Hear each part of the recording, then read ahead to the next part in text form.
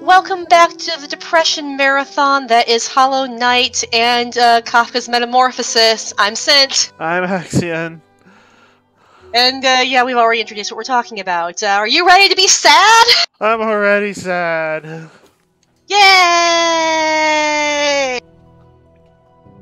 So, we actually last video touched on the topic I wanted to talk about this time, which is the fact that it is very, very easy to interpret the Metamorphosis as an allegory for disability and long-term care. And I think that actually goes a long way to explaining a lot of his sister Greta's behavior. So, to explain... Hi, puppy. We've talked about how Gregor wanted to help his sister go to school. So we obviously have the inference from the text that he and his sister have been very, very close, and he wants her to have an opportunity that he never had. So he actually had saved up for her to go to the conservatory and was going to make the announcement later that year, but obviously that's not going to happen now because they need the money he'd set aside to help take care of him since he can't work anymore. After Gregor becomes unable to physically work anymore, the family has to take on the excess work to take care of him now, which is a nice role reversal, except the family doesn't see it as kind of a karmic, now you have to care for the one who's cared for you. They see it as, you know, a burden, and his father has always seen his son mostly as a source of income and not, you know, a person in his own right. His father resents him the most. So his sister ends up taking the lead on actually caring for him because his mother's nerves won't let her, which means all of the burden of taking care of Gregor and tending to his needs and discerning what those new needs are and keeping track of it and making sure he's not forgotten lies solely on the youngest person in the family, the one who's been closest to him. So that means she's the one who gets to see her older brother, who she's always been close with, turn into this monster. He doesn't resemble her brother anymore. 1 second, puppy! He doesn't even communicate anymore. She can't... He's, for all intents and purposes, what she knew of as her brother is gone. There's just a husk remaining in his place. I have to deal with her. Why don't you give me your thoughts while I tend to that? So, any of us who have been in a family with someone who's been ill for a long time, or been in a situation where you have to serve as the primary caretaker for somebody with an extended or chronic illness, probably understand this a bit better than some others.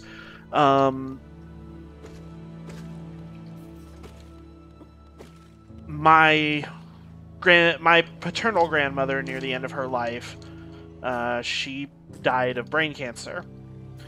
And during the last few years of her life, she was, understandably, deteriorating mentally and had memory issues and, you know, all of the stuff that comes with brain cancer and associated situations. So, my grandfather and my uncle and his family that lived in the area spent a lot of their time caring for her in the last few years of her life. And yeah, so I honestly think this is what turns it kind of into a tragedy if you read it with this lens. It's not an act caused from any intentional malice. It's a freak accident, a freak occurrence, and since there's no explanation for why it happened, it leaves the implication that this could happen to anyone, not just Gregor Samsa. So, over the course of the story, we watch the deterioration of his relationship with his sister, the person closest to him, as she just gets beaten down by life, bears the brunt of like her family's irritation that she's wasting so much time on essentially this drain, this leech on the family now, and Gregor can't even thank her for what she does. Being the long-term caretaker is a thankless job. You're expected to do it because, well, why wouldn't you? Are you a heartless bastard? Are you really going to leave this person to languish alone? We're not going to help you, but shouldn't you be doing this? Shouldn't you be taking it on yourself? And she does. And she's just exhausted from it. She can see the strain Gregor is putting on everyone around them, because her parents aren't behaving normally anymore. Her mother's a nervous wreck. Her father is just bitter. Yeah. And eventually, just there's...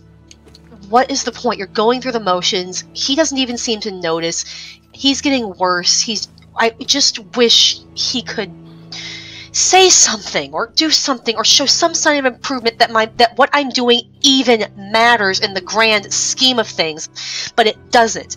He's not going to change. He's not going to get better. I'm just delaying the inevitable out of a sense of misguided obligation at this point, because is he even still capable of understanding anything? I don't know. He can't tell me. He's essentially comatose. He's there and moving, but since he cannot communicate with anyone, as far as the family understands, he might as well be in a vegetative state. Yep. And there's someone who is in such a state that would be similar, and there's also people who have conditions that are chronic and also prevent communication. Yep. I'm sure you know one that I'm thinking of. I'm going to leave that to you to speak up about if you want to. But, yeah, and what honestly is the point I want to get at is, well, caretaker fatigue is real. Mm-hmm. Caretaker burnout is real. And it's something that's very, very difficult to talk about, because it essentially means you come to resent someone that you have always deeply cared for and loved, because of just how tired you are from the extra labor and emotional labor of caring for them with no discernible effect of it. It's thankless. Mm-hmm. You sacrifice your time, your energy, your money, everything into caring for this person out of familial love, obligation, whatever the case may be.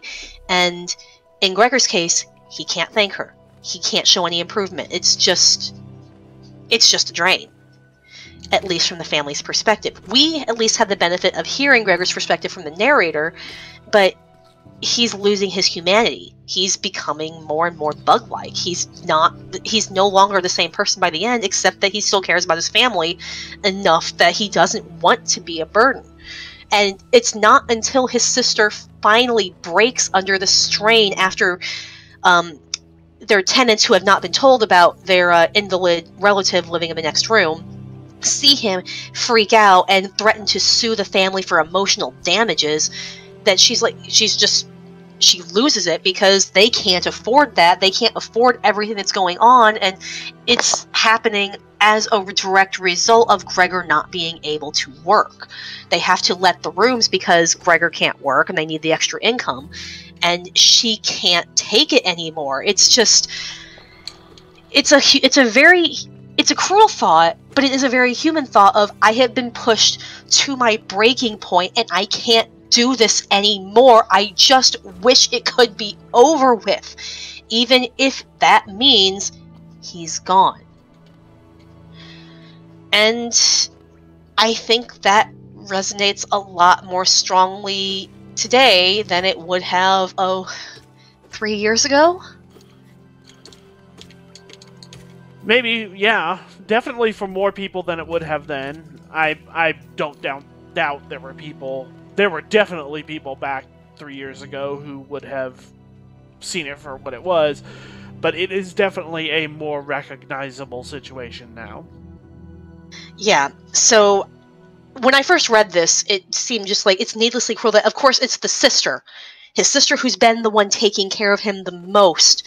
It's surprising that she was the one who said, who made the comment that finally pushes Gregor over the edge. But like, I actually assumed it would have been the father just saying something like that, because that would be more in line with what we'd seen. But in the lens of caretaker burnout, it absolutely makes sense that Greta is the one to break.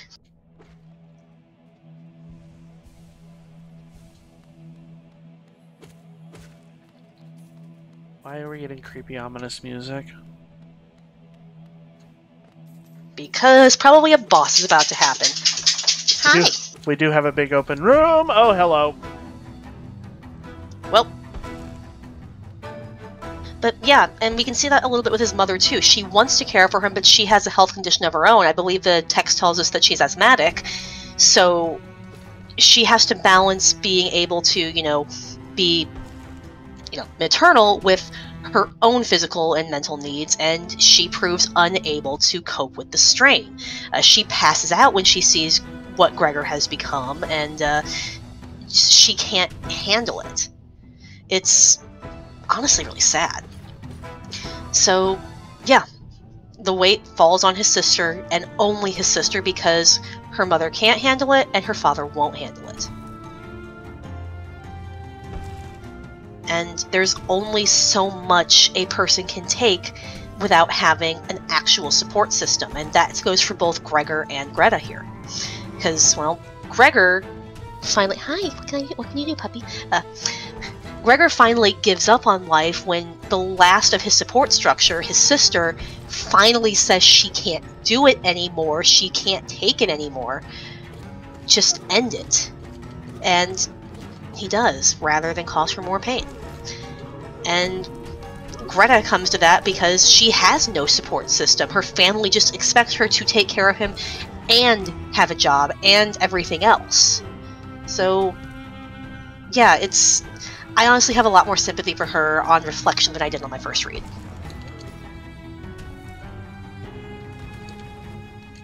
Because, yeah, no one in the story has it easy, because if they did, it wouldn't really be a Kafka, would it? Not really. So, do you have any other thoughts you'd like to add on this extended metaphor? This guy is absolutely losing his mind.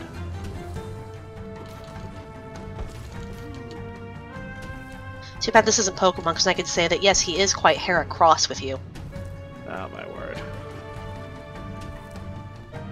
It's anything to lighten the mood right now, okay? Yep. This is actually trickier than I thought it would be.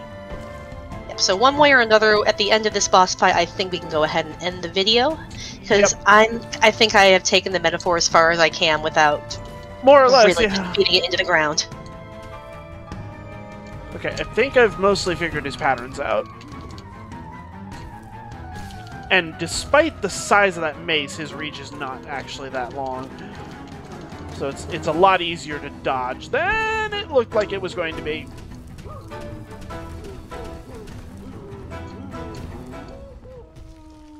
Oh, he's dead.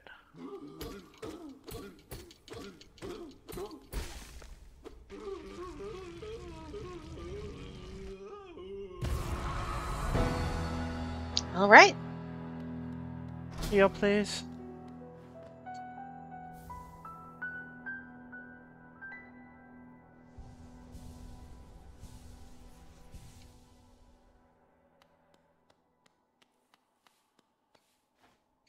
Alright, I think that's a pretty good place to go ahead and call it then, so we will resume next time. Yep.